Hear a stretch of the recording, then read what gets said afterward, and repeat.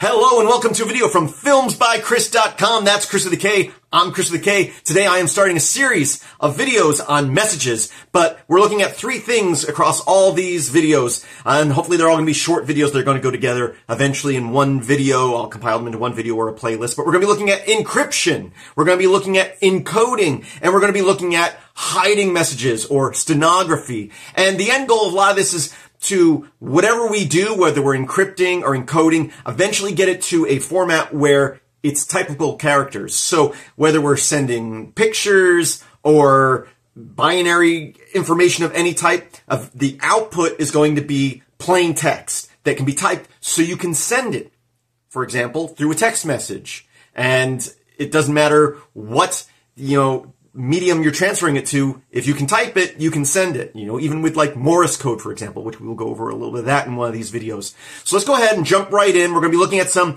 OpenSSL today to encrypt some text. There's lots of ways to encrypt text. OpenSSL is a very, very common way. It's a very secure way. But when it comes to encryption, everyone has all their own opinions on what is best. If what I do here, if you have a different opinion on a better way to do it, or maybe just a different way to do it, comment below and I will review that and maybe do a follow-up video. So let's go ahead and jump right in. Okay, here we go. Encrypting messages using OpenSSL. Probably already have it installed on your system. If not, use your package manager on a Debian-based system. You would sudo apt install OpenSSL and then you'll have it installed. First, we need to have a message to encrypt. So we could pass OpenSSL a file if we want to encrypt a whole file. But in this case, I'm just going to encrypt some text that I'm going to type here. I'm going to say echo. This is my hidden message. I type that and it prints my hidden message. At this point, we can pipe it. So the pipe character means take the output of that and pipe it, take it and put it into OpenSSL. What are we going to do here? We're going to -E to encrypt using this encryption format here. We're going to hit enter. It's going to ask for a password. Type a super secret password. I'm going to use password in this example. And type it twice to verify it. And then we hit that. And it did encrypt it. That's what this is right here. It even tells us it's salted. Okay, so salted means that it throws basically some random information in there to prevent basically brute forcing or lookup tables.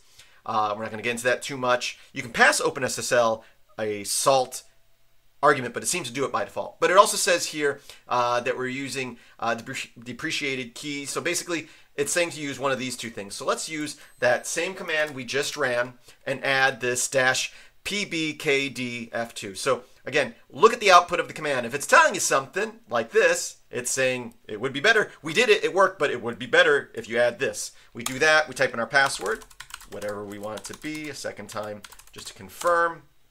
And you can see it encrypted the message right there. Okay?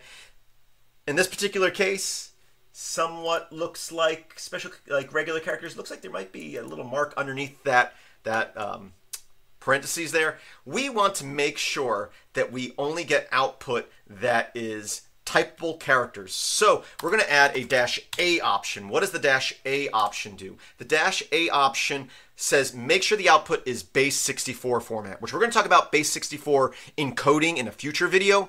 But basically just know this, you can pass anything to base 64. It could be any binary file like a JPEG, an image file, a video file, an audio file, a Word document, a PDF, any file, and it will encode it as typable characters, something you could type on a keyboard. So that's what we're saying here is we're saying encrypt this and then take whatever the output would be, which could have binary information in there, and make sure that it is typable characters. We do that, we type in our password, whatever password we want, and this is our base 64 output.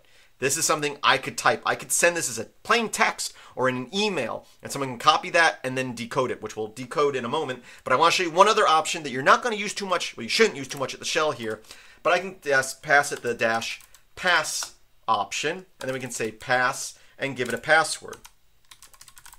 So this will prevent me from having, it's not going to ask me for a password that I have to type twice. It just says use whatever I type here. Again, I use password, use something better than that, and give me the output, okay?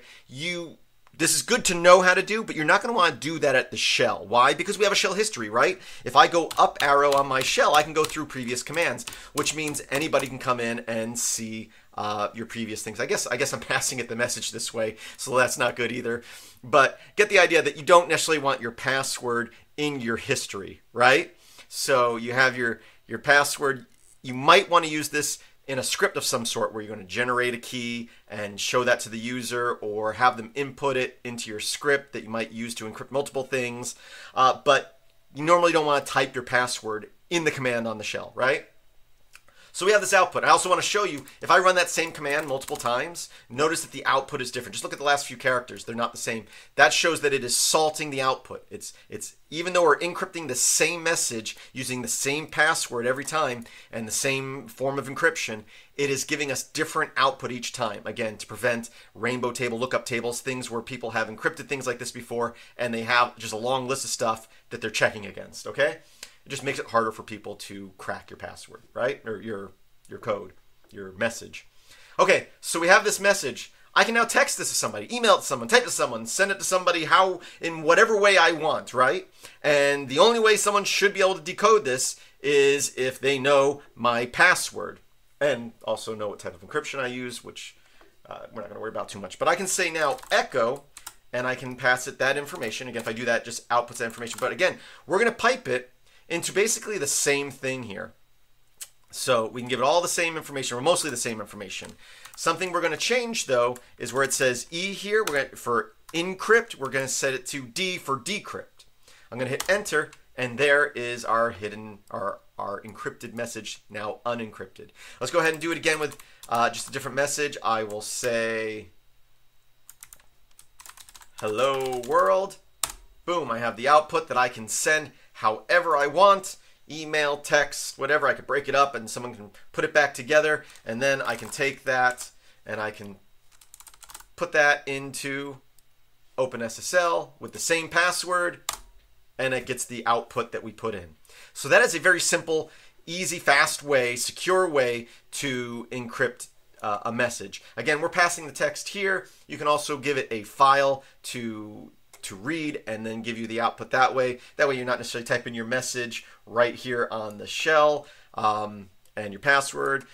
It's written to a hard drive, then you got to delete, and then if someone gets your hard drive, there's a whole bunch of security things to think about. Doing it on the shell here might be a good idea. If you're working out of RAM, you could work out of RAM only and then delete stuff. Now we're getting into whole other conversations.